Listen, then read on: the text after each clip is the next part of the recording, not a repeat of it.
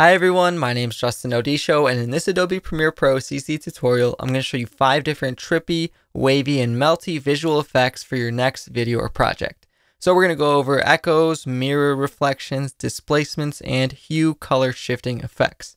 So if you're new to the channel, make sure you subscribe and turn on those notifications so you don't miss any of my new uploads, and leave a like on it below if you guys have been enjoying these videos. Also follow me on social media at Justin Odisho, like Instagram. If you're not, stay tuned with me and catch the live streams and behind the scenes. So I visualized that these effects look good at night with all these city lights, especially the mirror effects. So let's start by talking about the reflection mirror effect. So if we head over to the effects panel on the right hand side, let's search for one called mirror. You should find this in the distort video effects folder, and I'll click and drag it onto any one of these clips. Now if you look in the effects control panel on the left hand side, you should have the mirror effect, and you can adjust the reflection center and the reflection angle. So right now you can't see anything because the line is right here. But if I pull the X angle inward a little bit, you see what happens is it starts to create a mirror reflection. And this is a pretty common effect that you've probably seen in some music videos or just probably any project. And when I press play, it creates a cool effect when the camera is panning or tilting and things start to appear out of the center out of nowhere, kind of like a kaleidoscope. The cool part is you can adjust the reflection angle so you can tilt it on its side, but just avoid those black edges by adjusting the reflection center until you don't have any of the black edges. And you can take the mirror effect and apply it multiple times onto the same clip at different reflection angles to create some interesting kaleidoscope type of effects. So that's just 2 mirrors stacked on top of each other, and you see how cool that looks with all the lights colliding. So experiment and play around with it on your own. Next, let's talk about the liquidy displacement effect. So if we search for one called turbulent displace, that'll also be in the distort folder, let's click and drag that onto the clip, and there's a few things that we can adjust. So you can see it's already looking all bubbly and displaced, which kind of looks cool already. But one thing we can do is animate the evolution and play around with the amount and size. So this is the default 50 strength, but if we make it larger, we get more displacement.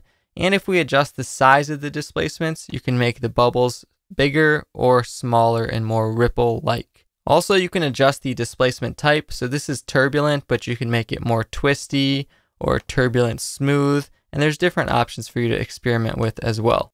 So one cool way that we can animate this is head over to the start of the clip, check the stopwatch icon to turn on keyframe animations, and let's start at 0, and by the end of the clip, let's make it evolve 1 full rotation in evolution. So now when I press play, you'll see not only is the clip displacing through these maps, the bubbles are also kind of waving up and down. So that can be an interesting, trippy visual effect to play around with. Next, let's talk about the echo effect. So if I search for one called echo, this is a really useful effect, and it plays around with the time and delay of the clip and stacks them on top of each other in different blending modes. So let's click and drag this onto the clip, and you see the clip just looks like it got brighter. But what we can do is adjust the echo time so you can put it at a delay. So you can make the echo be a half a second off from the original, and you see what happens is the camera movement kind of catches up with itself and creates a little ghost trail effect. So if I just do -1 second apart, you can see there's a trail, but I don't want it to be as strong to where you can't tell the difference. So I'll turn the decay down to 0.5. So that means each echo, it'll get half as strong. Now I can do things like add 2, 3, or even 4 echoes, and you see how the trail starts to get longer. Do be careful, this is a kind of powerful effect, so you might have to do some previewing. You see here everything's all red, that means it's going to be a bit laggy on playback. One thing you can do is turn it down from full to a quarter, and maybe you can help visualize a little bit better. Also, you can press enter to render the highlighted clip. It'll render a video preview so you can play it smoothly, or you can use the shortcuts I and O on your keyboard to set an in and out point on your timeline and render that specific section. Another thing you can adjust about the echo effect is how the echoes are blending with each other. So by default, it's set to add, which gives you that bright effect.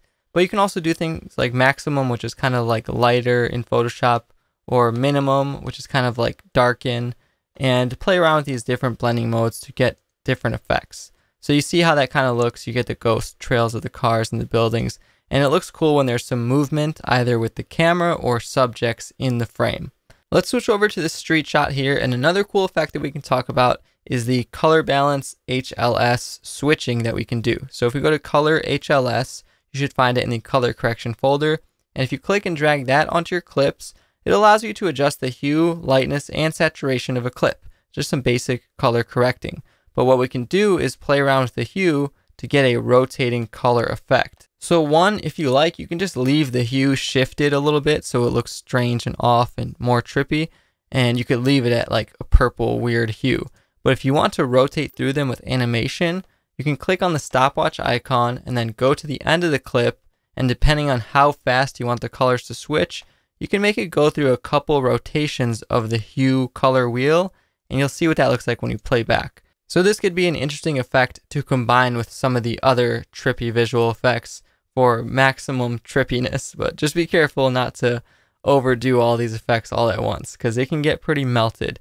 Lastly, for the fifth effect, and this is a pretty simple one, let's open up the video effects folder, and in the distortion, let's find the lens distortion. So for example, when you shoot on a wide angle lens, sometimes the corners can get really stretched out, but we can use it as an abstract distortion by really just bending the corners of the clip way out and getting a kind of fisheye look. And when the drone shot is moving around through the city, it creates a cool look where things are coming in all warped from the edges. So this is another cool and really simple one that you can play around with and combine with the other effects. So those are 5 different trippy visual effects that you can do in Premiere Pro. If you guys enjoyed this video, make sure you leave a like on it below. Let me know what you thought in the comments. And subscribe to the channel here on YouTube to stay tuned for all of my future new videos. Go follow me on Instagram. I'd love to chat with you guys more on there at Justin No D Show. And once again, thank you so much for watching, and I'll see you next time.